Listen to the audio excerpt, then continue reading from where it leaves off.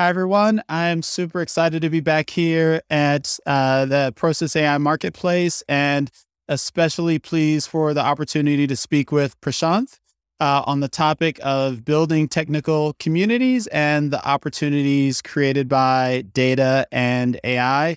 As Paul mentioned, I will be monitoring the Q&A panel for your questions, and we'll either work them in or we'll have some time at the end. But I'm really looking forward to this. So let's just dive in.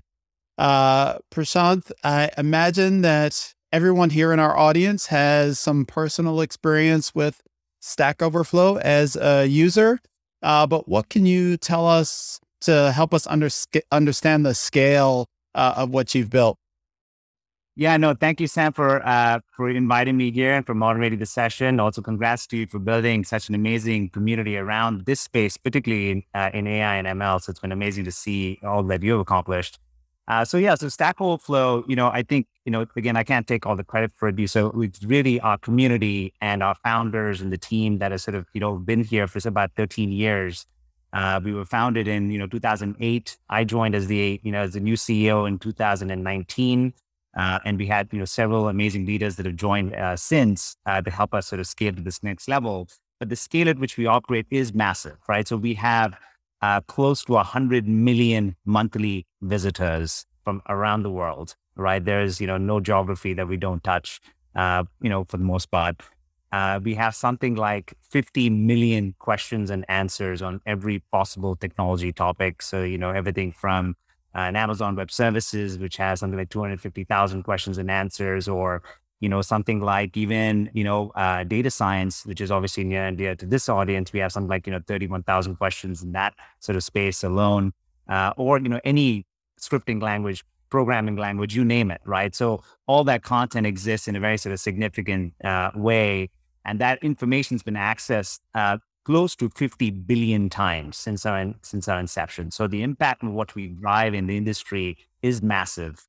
And since we are talking to a data specific audience, just to put that in terms of terabytes, that in terms of, the access the public actually has access, and all of you in the audience have access to about 1 terabyte worth of questions and answers and comments that are available for, your own sort of analysis and other things that you can do with that.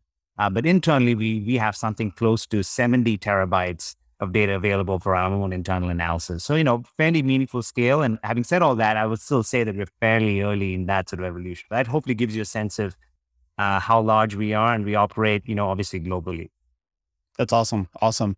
So beyond the stats and figures, what are some surprising things you can tell us about Stack Overflow that, most folks might not realize or know? Yeah, I think most people know us as the public website with all the stats that I just explained. And that's been sort of, what has been, driving the impact in the industry for the past 13 years.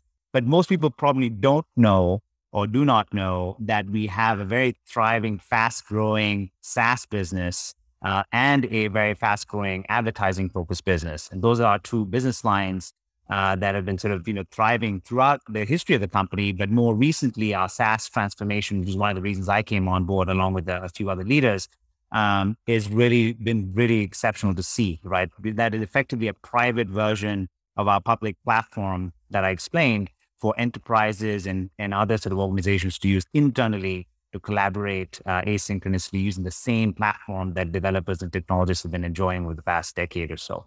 So that is, probably the most unknown fact. When people go to Stack Overflow through a Google search, land on an answer, they typically get the answer. They're in the workflow of trying to, get unstuck, and they're on their way. But typically what now we're beginning to surface more and more that, we have these paid products that are equally useful and value added for a user as they operate within organizations and companies. Great. Paul mentioned that you joined in October of 2019, so just about 2 years ago, and you stepped into the role that was previously held by the company's very well-known founder, Joel Spolsky. Jeff Atwood as well, like a very strong founder culture at the company. And I'm curious about how that transition came about, what the culture of the organization was like, and what were your priorities when you joined? Yeah, no, absolutely. I think, it's a huge blessing to have amazing founders, right? Joel Skolsky and Jeff Atwood are 100% credited with, what they've actually built, right? They, along with the community and the stackers that were here in the first decade of the company, built this amazing community and public platform that, the stats that I mentioned are a product of their sort of very, blood, sweat, and tears to be very thoughtful about how to make trade-offs and how to ensure ultimately that the best answer is ultimately delivered to somebody that is stuck in a technical situation. And so what happened was, the company grew, in terms of its impact. And then there was this question of what is the sort of sustainable business model for the company going forward? So there was this sort of existential question. Jeff Atwood had sort of left the company several years ago as the first founder. So the founder, Joel, was the CEO of the company. And through 2019, he sort of just, along with the board of the company, which was, all, previously a bunch of the fairly prominent venture capital firms like Union Square Ventures and Index Ventures and Spark and Andreessen Horowitz and so on, decided that it was time to bring in some external perspective, somebody who had helped grow a very rapidly, scaling organization, especially as we thought about the SaaS business model, the software as a service business model. So, fast forward a little bit, after about 250 interviews with many different people, they literally, I think they did they screened about 250 candidates. They did end up finding me, and I was relevant for the role and for a couple of dimensions. One is, of course, I was a user of Stack. All my teams at Rackspace, through the introduction was mentioned, use Stack Overflow throughout. So I was obviously very aware of it. My teams were very aware of it. So there's an appreciation for what this community stands for and what it does. And at the same time, my personal experience of having sort of helped scale the cloud services business at Rackspace to help pivot it from a data center company or managed hosting company to more of a services company on delivering services, cloud services on top of AWS, Azure, and Google Cloud, that which became one of the fastest growing businesses at Rackspace. That experience was also relevant here because there's a sort of opportunity with this raw material and this, this diamond in the rough with Stack Overflow. How do we really scale this organization? So those two sort of elements, one, my own sort of, real appreciation for what this community is all about. And secondly, my experience is really ultimately what, brought me here. And since then, we've hired some amazing leaders who you asked, how the transition's been. Beyond, of course, meeting with community members, my first year, meeting with customers, meeting with stackers, as we call them, our employees. And really, I'm a fairly hands-on person in that regard. I think it really is important for leaders, in my opinion, to understand and to have context when making decisions. That gave me perspective. Okay, like we have a certain set of things that we need to do. Here are the gaps in the organization, the types of new leaders we need to bring in. And very soon I was able to bring in, several very, very capable folks. My first hire was the Chief Product Officer and Technology Officer, Teresa Dietrich, who is connected with this group now. Amazing leader who's leading, our product engineering and community efforts in the company. Tim Miller, our CRO, who's a fantastic revenue leader, who's leading all our sales efforts and customer success efforts and really driving the predictable revenue path. And then since then, hired several other folks to augment the existing team. So hired a new chief people officer and a new CFO very recently. So all with experience of folks that have been there, done that, and are able to sort of take us to this next stage of the company's sort of evolution. So it's a very much a transformation story to get to this sort of end game, as I mentioned, with a sustainable recurring revenue sort of business model on top of course, a great community. Got it. So you're in a unique position of having led teams of rackers and stackers. You got it. Yeah. I got to say, Sam, my first, month or two, I constantly, sort of mix those terms up. I was like, hey, rackers. Like, if people are like, whoa, like, where did that come from? But it does rhyme, but yes. Nice. And little did you know, after joining 6 months later, you'd be helping lead the company through an event that affected many lives, many organizations, of course, the pandemic. What was the impact of the pandemic on and at Stack Overflow? Yeah, on a couple of different dimensions, right? So, by the way, I joined October of 2019, and I've been, effectively a remote CEO for probably more than 75% of my time. Now, that comes with positives and negatives. So, let's just talk about both dimensions of the impact of the company, right? So, one is on the positive side. Let's start there. We've, seen a significant increase in the relevance of our company in this moment in time because what we really enable is to help the world really accelerate development of technology. And that's effectively what our mission is through shared knowledge or, by sharing knowledge with each other. And that has allowed numbers to really sort of go up. And if you look at just the overall volume of the number of signups as one small proxy, we had, when I joined, about 150,000 monthly signups on our public platform. Today, we see somewhere between 200 and 250,000 signups per month. Again, just remember, this is 13 years after we were founded. So not insignificant, it's only going up. If you look at the number of users, whether they're mostly, people do it somewhat sort of, there are more lurkers than there are sort of contributors. With net, we still have a lot more users, but we see the number of people on our platform increasing very steadily year over year. So every year we seem to be sort of increasing, and we've seen that increase be dramatic over the past couple of years since the pandemic. The relevance of our paid products have also skyrocketed. So our Teams product, Stack Overflow for Teams, which I would encourage the folks in the audience, if you haven't checked it out, go sign up for a freemium account and try it out for yourselves and for your own teams, which you can do on our website. That is very relevant because it's an asynchronous collaboration tool that sits alongside synchronous collaboration tools like Slack and Microsoft Teams. You can't just run an organization or collaborate with each other with just synchronous tools because it's extremely, debilitating for technologists because it's a lot of context switching and, people are prone to burnout in those scenarios of it constantly being pinged. While we've been on this conversation, Sam, if I look at my Slack window, I've got about seven pings, right?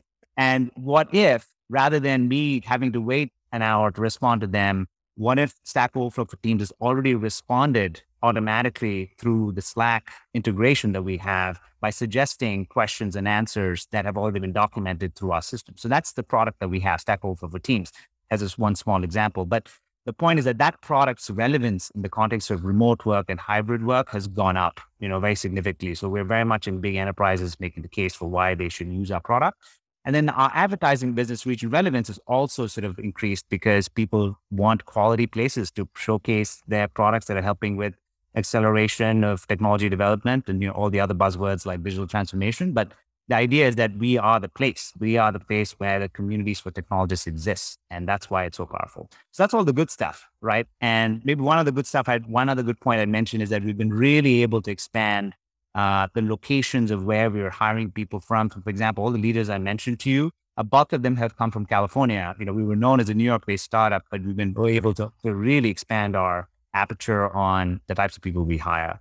So those are all, positive things. Now, the negative things about what's happened is that it's taken a personal toll as you mentioned, to people all around the world. And, I think a lot of different issues have sort of come to the surface around the world that we've had to sort of navigate as a company and to support our stackers to make sure they feel supported.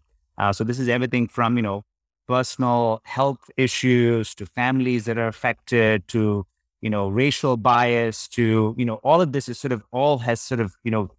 come together. And that's been a very challenging time. And, 2020 was absolutely challenging. And, we even had to sort of make certain pivots in our own company where we moved away from certain products, a particular product, our talent product that was focused on job listings. We moved away from it because we just felt like that was a very sort of boom or bust type of product, which is, if people are hiring, you hire. If people are not, you don't. And it was also somewhat disparate from our overall strategy. So, and that had some people implications, which is unfortunate always. But the point being that it was, there's plenty of things that, also sort of we had to navigate that were negative. But overall, though, I think we're better for it. We're stronger as a company. We've zoned in on what we are as a company, and, that's helped. So one more transition I want to ask you about, and that is the acquisition by Prosus. How did that come to be? Yeah, it's somewhat organic. I think, ultimately what, really brought us together was that Prosus's mission statement is very, very aligned with what we care about, right? So if I'm saying that mission correctly, it's like, Prosus builds leading consumer internet companies and empower people and enrich communities. When you think about that statement, that speaks immediately to the heart and soul of this company. And that's what's so exciting about, really sort of working with Prosus. And for us, it's, we were thinking about, it wasn't something that we sought out. It was something that's sort of, like I mentioned, organic. It just sort of happened with a sort of a series of events. But we've always been approached by companies throughout our history, right? And the question was around who was somebody that we could sort of partner with for the long term, who could help think big and really understood the potential of this company and the ability to go 10x relative to where we are today, and this diamond in the rough type of approach. And really, who has an international and global perspective that matches the global community that we have, which is literally from all around the world, right? And then this ed tech angle, which, with Larry Ill, who's the CEO of the ed tech portfolio, was a very interesting element for us, because if you think about what we do, we implicitly allow people to learn, technologists and developers to learn. And the edtech angle is very exciting because learning does start with a question, generally speaking. People really, that's how you typically learn versus just going, with more traditional ways. And so this huge focus on community, emerging markets, international orientation, and edtech were the reasons why we ultimately saw that this is really, I think, a powerful combination for us just to work in a long-term sense, but by thinking really big. Mm-hmm, mm-hmm. And kind of on that point of community, let's transition from the transition questions and talk a little bit about how the company thinks about community and collaboration and enabling these things at the scale at which you operate. Yeah. So, ultimately, like I've mentioned, Sam, I think hybrid workforces are here to stay, right? And it's like, that is not going away anytime, even if the pandemic disappears. I think there's so many studies now done that employees really, really appreciate the flexibility of, being able to sort of reduce their commute hours from, 2 hours to, 0. And also having the flexibility for them to sort of have a little bit more control about, their balance and their work life and so on. So I think, but at the same time, there's a very important, it's important to understand the impact of synchronous communication and collaboration versus sort of asynchronous collaboration. And so it's important as we sort of balance out things like burnout, et cetera. So ultimately, when we think about how do we scale, this community, I think a lot of it has to do with making sure that, we are solving very specific problems to empower team members to share knowledge, both proactively and reactively. And, most of the sort of knowledge management tools that sort of exist today solve one or the other. Wikis and file storage are focused on more like proactive knowledge sharing. And so information is likely lacking, and they sort of offer no real way to foster collaboration. And things like email and chat are very sort of instantaneous. So we believe that, and there's too much reliance on one person. So we really believe that there's an opportunity to build communities through our products and our public community, which is sort of a fundamental way in which we can do that. And so that's, I think ultimately these communities, when we think about the kind of the focus of how we want to scale it, we think about it as the external community, and we talk about internal communities. And the external communities is public platform and the public community. And then these internal communities is through Stack Overflow for teams.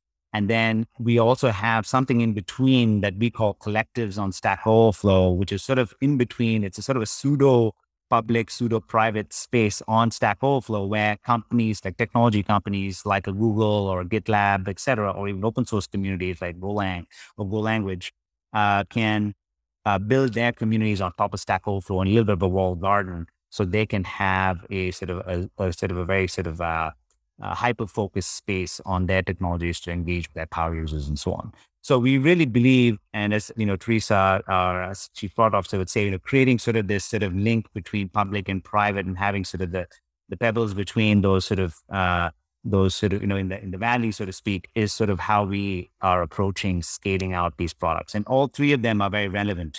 It's public, community, hybrid, as well as private. And so what's the relationship between Stack Overflow, the company, and the various communities that you steward? Is it a very hands-on one? Is it very distributed? What's the governance model? How do you think about all of the kind of management challenges that come along with growing communities? Yeah, I think, so ultimately, we have a few principles that we operate with to make sure that we are managing our relationship with the community in a productive way. So ultimately, I'll just give you overall principles, right? When we think about communities, and I've spoken about this subject a few times, is one is we want to focus on a shared identity, a really big problem that everybody wants to work on together. And we have that here with Stack. Secondly, to create sort of sufficient incentives for people to contribute and participate in that system. And in our case, it's about, really helping out your fellow developer. It's about showcasing your knowledge as the best Python programmer in the world, being recognized for it, and so on. Thirdly, it's about building with the community versus for the community. And that's important because, you as a company, you can't just sort of impose a bunch of rules into a very large group of people and say, just follow this, because that's not really inclusive. Plus, it's not really going to have the buy-in to be able to do it. So it's somewhat common sense when you're trying to operate at the scale to really have them as equal partners, then meaning the broader public community, and you need representation to be able to do that. And it's a very, very sort of, closely and thoughtfully managed sort of process to make sure that they feel very included. And fourth, it's about breaking down silos and making sure we build bridges across, these various communities. And we're doing that with those products that I mentioned to you.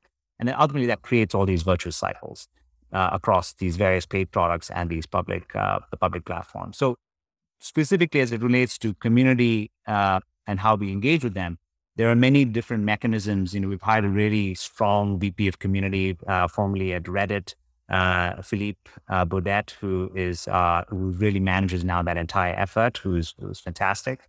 And the idea is for us to partner hand in hand through our moderator mechanisms, by listening to the community. And there are multiple mechanisms to do that. We have the Meta user base. We have our Loop newsletter that we send out. And so we're constantly making sure that we are partnering very deeply with users to make sure they feel as much of a vested interest when we make changes on the website. So it is definitely a navigation. It's easier said than done. It takes up quite a bit of effort and on our team's part. And that's very unique about this company, but it is very possible because we have a very passionate group of people that care about this big problem that we're trying to solve. Mm-hmm. And do you see those challenges that you've referenced as being unique to technical communities, or is it, they common across all different types of communities? Yeah, it's a good question. I think they're just different, right? I mean, it's like everybody has their own problems. I think that, or challenges to sort of overcome. The good news is that we're not a social network, right? Even though we have collaboration at the heart of what we do, social networks have their own set of issues. At least for us, we're dealing with very objective information, and it's not subjective for the most part, right? It's like technical information. It's either you have the right answer on how to solve a problem, and you have an incorrect answer. And that could sometimes come across as harsh, Sam, to be candid, right? Because it is very sort of, it's right or wrong. And I think that we are also kind of trying to focus on that effort, is to make sure how do people have more of a sort of softer landing spot so they get used to this sort of very right or wrong type of approach on the platform. And again, let's not forget that approach has lasted for 13 years. Many companies have existed and died over the past decade during that time, but there are always trade-offs that you have to make. So this community of technical folks, yes, they can be, I think they can be, I think as all technical folks are, like we're all technical folks, we can be skeptical about a particular approach because it's always an engineering answer that may be better or, and so on. But that skepticism ultimately generates the right answer. And that's what people appreciate because they're able to solve their problem when they have an issue. Right. And that's what's powerful about it. Mm-hmm. Let's transition to talking a little bit about data and AI at Stack Overflow. Just to kind of start things off, where would you characterize Stack Overflow as being in its AI journey? Yeah, I would characterize it as fairly nascent, like, and fairly early in our evolution. Now, having said that, I will say that, Teresa, our chief people officer, and on her team, she's now hired Michael Foree, who's just an excellent, data platform leader that he just came on board from Capital One. And so we've made a very deliberate decision to sort of invest in this space because, again, like I mentioned at the top of this conversation, we have a tremendous amount of data that we have, right? That's the 1 terabyte of data that's available to the public to use, and the 70 terabytes that we ultimately have on all sorts of dimensions. So we are very much the goal, and I've spent some time with both Teresa and Michael, is that we want to empower people in the company and ultimately our community and our customers to be able to really sort of self-serve and make the most of the data that we have, which is amazing, right? Once a year, we do a survey, which polls about 100,000 people. This past year is 85,000 people to talk about developer trends, right? And that's our Stack Overflow developer survey that comes out every year. And that's great. It has a lot of great insights, but it's a very discrete once a year type of effort. Why not enable people, whether that's employees or beyond, to have that sort of insight on a regular on-demand basis? That'd be very powerful for us to do. And so where we are is we were very early in establishing sort of the phases of rollout. And, we're very much in the process of determining, establishing just, all the things that you expect, right? A data lake and a training regime. We're evaluating things like Azure Blob Storage and, Snowflake and Databricks, and even sort of some abstracting tools like Data Robot, and all these sort of, that evaluation is happening very, very sort of at an early level. Beyond that, of course, phase 2 will all be about building out an actual data team with, actual data scientists. Then ultimately, of course, would be things like optimizing for latency and turnaround time. So we're fairly early in that journey, Sam, despite all the data that we collect. And the team so far over the past several years has done a lot of things, despite not having all those sort of best in class type of things in place, right?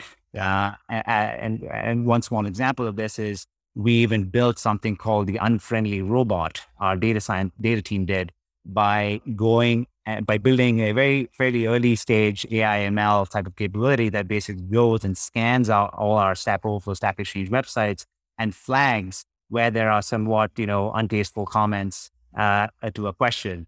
And so that is important to us, again, for novice users, et cetera, so they have a good experience. So that is one example of how, despite not having the full foundation built out, we are still able to do powerful things. Mm-hmm. Mm-hmm. We've talked a bit about the main data set, this text data set that you have. Are there other data sets that you think are potentially interesting for the company? Yeah, I think, the data that we collect is it's quite robust and has this, there's so much opportunity to sort of analyze it, right? If you think about what we're collecting, we do collect structured data like, users and, it's kind of like, all those sort of things, outputs and who's logged in and, when they logged in and so on and so forth, the number of questions that were asked and answered and so on. But the vast majority of what we do collect is unstructured. So, free form text in our questions and answers and comments and tags and, sort of the obvious examples. We also have things like network graphs where we are able to almost like, if you think about like this sort of fluorescent liquid that goes and tracks exactly what happens when somebody experiences Stack, a user search for a particular item, they look at then question 1, question 2, they copy code from question 3, then they posted another question, X minutes later. So like all that is very, very, that's powerful. So I think that's sort of, and then of course we have code snippets beyond just text data. So there's a lot that we capture that, and the commentary and the upvotes and downvotes and, all that is great context and gives a really sort of good sense of the why. Like, why are people actually doing what they're doing? And that's very rich for us to be able to sort of go and analyze. And so that's what's exciting. Nice. You mentioned the unfriendly bot. Are you, can you tell us a little bit more about that project and kind of how it evolved, how it's used, that kind of thing? Yeah, we should have Michael Fourie do a deep dive on it. But I would say, ultimately it basically leverages machine learning to scan our public platform for unfriendly comments, and sort of that can be sort of addressed and eliminated, right? So it's sort of it's a fairly early stage sort of effort by us to make sure that our platform is welcoming to the next generation of coders. So one of the criticisms of Stack is that, hey, as a new user, it's quite harsh of an environment because, I'm asking a very simple question and I got shot down by somebody on the platform because they thought it was not a great question. And the answer is that, that system has existed, and to make sure that the right answer and the right questions are asked, the quality of information is very high. And that was a trade-off that was made as part of the principle of setting up the platform. But this friendly robot is mostly, it's there to sort of improve the experience of the average user, the novice user. At the same time, we are evaluating other softer landing zones, like, a place where people can just sort of get guidance and kind of onboard a lot more sort of in a friendly environment and try out a few things before they actually go and ask their first question, so they don't feel, like a harsh experience. So it gives us an ability to address the issue, perhaps in some cases addressing the symptom, in some cases addressing, sort of more of a short-term fix. So that hopefully gives you a little bit more context on what we're trying to do there. Got it. And earlier you mentioned, in the context of the Teams product, integration with Slack and the product being able to suggest answers. Is that also a kind of an ML powered bot? Yes, in that also. So with Teams as an example, our capability is very powerful in a couple of dimensions. So one is, when people search for a question, they can do that on Stack Overflow for Teams. And by the way, we have companies like Microsoft and Bloomberg and Expensify and you name it, right? All big enterprises and high growth startups that are using our product. Microsoft has over 100,000 users on Stack Overflow for Teams. So it's a fantastic tool and capable product for enterprises to use to collaborate asynchronously. Now, why it works so well is, it is, if somebody asks a question, how do I do this on AWS within a company, or within Microsoft apps, they're asking, how do I do this on Microsoft Azure? The question is, even when they ask that within MS Teams, which is integrated with Stack Overflow for Teams, it's going to prompt the user with 3 other questions that sound similar. Hey, like your colleague asked this question already, you know what I mean? And so don't ask another question to just add to the noise. Go look at the answer that was documented 6 months ago by somebody else, and you're a brand new employee to Microsoft. Go check this question out. Or when the new employee comes in, they're getting a package of 50 questions and answers and a bunch of long form articles, as we call them, long form content called articles, that gives them. And how do you onboard into Microsoft Azure at Microsoft, as an example, right? Or how do you use the tool and so on. So those prompts, and is another example of how ML is fueling question prompts. Say, listen, here's another question that may be similar to what you're asking, and so on. So we are slowly incorporating those sort of features. One other point I'd mentioned to you is, our search capability. There's a lot that we could do there because, again, we have access to just a ton of information. We launched something called Unified Search this past year, where somebody asking a question, again, that we're using that Microsoft example, how do I do this on Microsoft Azure? They could get 5 answers from the public community that is relevant. That we have about 250,000 questions on Microsoft Azure in the public community on Stack Overflow. And then it would also present maybe 3 answers from just a private, just within Microsoft, something that's specific, that is confidential to Microsoft, that's also presented as part of that answer set. So you're getting sort of this robust private and public combination. So we can imagine there's a lot more to do there with ML and AI. Got it. What folks in our audience most want to know is, what do you see as the single most impactful potential use case for AI at Stack Overflow? Wow. Okay. I think it's a powerful question. I think that for us, the amount of data that we collect across the organization, the data that we have access to, and we know about a trend before a trend is actually formalized, And so we don't really fully sort of, we don't really sort of realize that in the context of sharing that information with all the relevant people. So I think for example, I mentioned previously, doing a once a year developer survey to then sort of figure out that, what Svelte is the top language that made its way to the top of the list this year is not like, yes, it's a discrete moment in time that we're calculating that, but for people to know about all the ways in which technology is changing, and technology is changing very rapidly. The reason why we have so much innovation on new scripting languages and programming languages is that, there are inefficiencies with each one, constantly optimizing for some set of variables, and that will always continue to exist, right? So you had VMs in the early days, now you have serverless, and you have even beyond that, right? So the point is that it's a continuous evolution.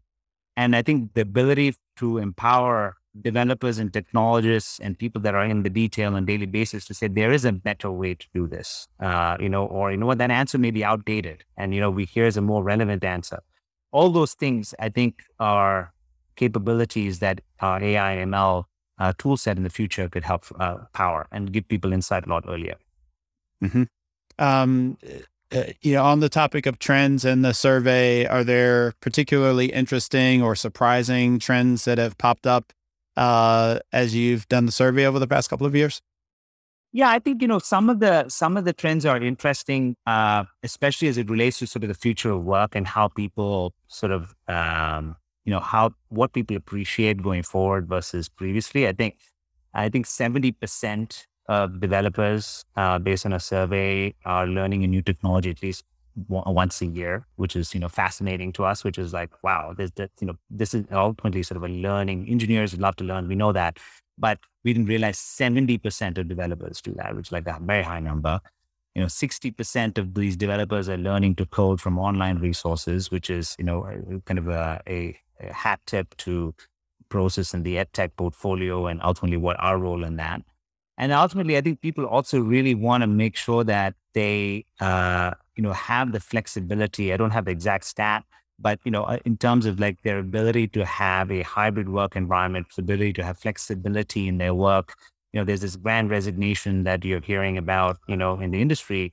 And a lot of that is being, perhaps people are making choices based on, do they, first of all, are they working for mission-driven organizations that they respect and they care about the mission? And secondly, do they have control in this sort of world that seems to reduce people's uncertainty? Do they have more control over their sort of, their professional lives? And I think that having the flexibility and hybrid work, et cetera, is sort of another sort of very interesting spike that we've seen in our surveys. Nice. We've recently seen some interesting evolution in the industry kind of around AI-based code generation, like OpenAI and GitHub collaborated on a tool called Copilot. Yep. There are, what do you think about the future of code generation or those kinds of AI models and Stack Overflow's potential role in that kind of thing? Yeah, I think that, there's a lot of potential with those elements, right? And so Copilot's an interesting thing. It obviously uses a lot of data in the public sphere as it sort of is able to sort of recommend pieces of code.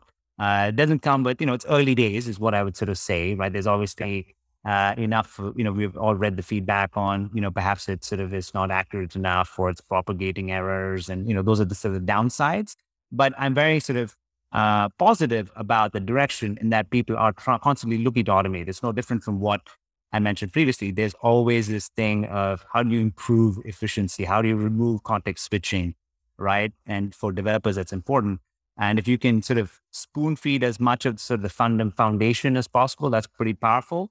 But also it comes with downsides. You can't just blindly sort of assume what's being generated is going to work, because then you've got a bunch of code that you just don't understand, and that may have unintended consequences. So there's a lot more, I think, work to do around training those models, increasing the accuracy, making sure the unintended consequences are less, keeping things like diversity, in design sort of in mind, and all those sort of elements. It's a very complex problem. And I think in general, it's a good move because you obviously constantly want to automate, and, we're optimistic, and we believe we can play a bigger role with that as well because of the amount of data and the richness of the data that we have. And that's very much our Stack Overflow for Teams product is meant to do that in many ways, to suggest the right answers at the right time to people to get unstuck ultimately, right? In any issue. Yeah. Having played a bit with Copilot, at least in its current state, I'd almost rather have some automatic integration between Stack Overflow and the IDE that just tells me all the times that the mistake I'm about to make has been made and what the solution is. Yeah, indeed. That gives you more control. And definitely we're in the process of thinking through our roadmap for 2022, and IDEs have sort of come up a few times, integrations with IDEs. And so I'll take that back to our product team.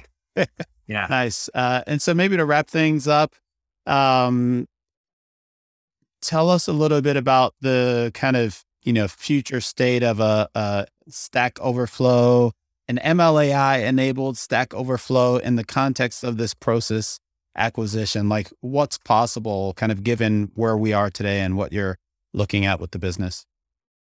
Yeah, so I think that, ultimately, like I mentioned, we have Stack Overflow, the public platform. There's this massive platform that's accessed by 100 million people. We have Stack Overflow for Teams, that is the private version of that public platform that helps organizations like Microsoft and Bloomberg and so on really have, asynchronous collaboration, increase efficiency, and to build faster. And then we have our advertising business, which is called Reach and Relevance, which has things like employer branding and collectives on Stack Overflow and so on. So ultimately, with something like Teams, we're in the community building business. That's what we do, right? So we are making sure that Teams is sort of the de facto asynchronous collaboration technology for technologists and knowledge workers from all around the world. We have a very US-centric customer base in Teams today. And with our partnership with Prosus, we expect it to really sort of expand internationally to replicate that. So you'll see us do that on the go-to-market side in the coming year and years. So that's one sort of big element of it. Secondly, we want to get even more deeply integrated into the technologist sort of workflow as an extension of the public Stack Overflow experience. So we know that every developer goes to Stack Overflow, let's say for the most part.